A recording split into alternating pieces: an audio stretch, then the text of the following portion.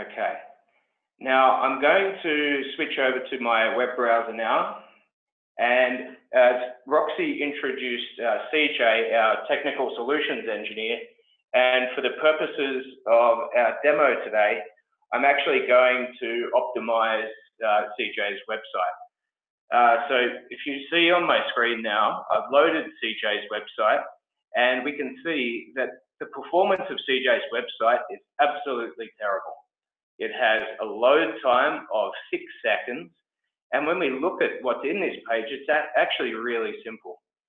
But what's interesting here is there is an image here called Jerry1 from his awesome Tom and Jerry pictures here, but it's actually taking a few seconds to load those images. Now, images should generally be delivered very quickly. Now, this website is actually pointed at the developer POP on my computer. So when I browse this website now, I'm actually seeing the traffic flow through the developer pointer presence, and Varnish is in place, and Varnish isn't doing anything. Varnish should be making this fast, but when you install Varnish yourself, you actually need to go and configure it so that it can actually do some caching. So let's have a look at one of these really slow images here, and let's check out why it took almost 2 seconds for this Jerry1 JPEG to load. Now we can see here, Varnish obeys the default behavior of HTTP. And in CJ's website, he's actually sending an instruction here which says cache control max age 0, which actually says to Varnish, you are not allowed to cache this page. It says the maximum time that Varnish is allowed to keep it inside its cache is 0 seconds. So Varnish receives it. It says 0 seconds is way too, it has already passed. So I'm just going to throw it out of the cache straight away. Now we could fix this in 2 ways.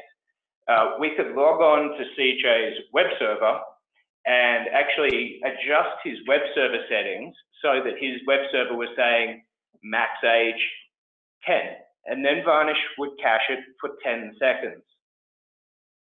But what we can actually do here is say, let's leave CJ's web server alone and let's write some VCL code to adjust the TTL here. So we can actually override this behavior without touching the web server. So I'm going to jump over now to my favorite text editor and show you some VCL code. Now, what you're seeing on screen right now is the boilerplate code that Varnish loads up when you install Varnish. And you can see there are a bunch of functions here, but there's actually no logic in them. They're all commented out. But as the request moves through Varnish, the browser makes the request to Varnish, and then Varnish needs to go and fetch it from the web server. So what we're going to do here, pardon me, is when the back end, i.e. the web application, responds, what we want to say is if the web server responds for a request for a JPEG file, let's override that TTL 0. So now I'm going to write a little bit of VCL code and load it into the developer POP, and then we'll see some, we'll start to see some performance improvements. What we're going to say is if the backend request URL contains JPG, then set the backend response TTL to 3600 seconds.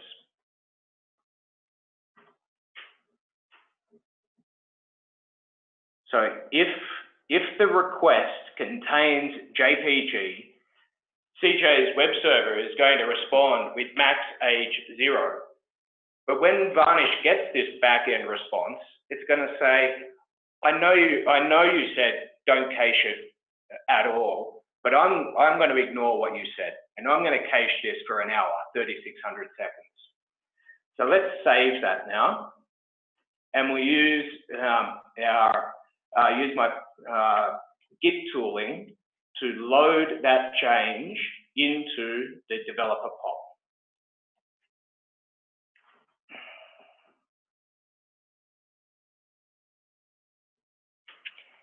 And I'm going to push that change into the developer POP now. And now let's go back to CJ's website and see what's happened. Now I'm going to load the page again, and I'm expecting it to be slow because Varnish doesn't have it in its cache yet. But now when I make a second request, we should see that these JPEG files actually improve in performance.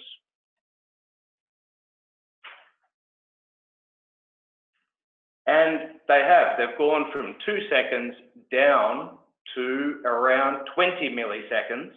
And you can see Varnish has now had this JPEG file in its cache for 13 seconds. If I refresh again, now we're up to 35 seconds. So now we can see for how long has that been in cache. But we've improved the load time of CJ's website by almost 50% here just by doing some very elementary VCL programming. We've gone from 6 seconds down to about 3 seconds. But there's still problems in here. We've got some really slow fonts, and I think the CSS files are also slow. So let's go and make some more adjustments to get these files cached. Let's jump back over to my text editor and say, let's match on more than just JPEG.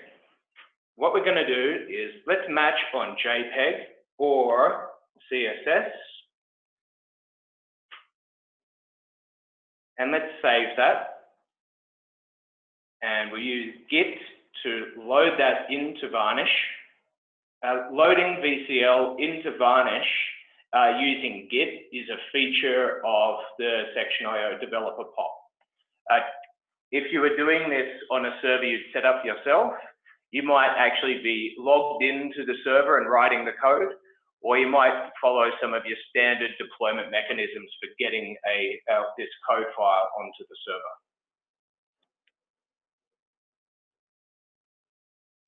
So I'm going to push that into the point of presence now. And let's go back and load CJ's website, and we will see some improvement on the CSS files here.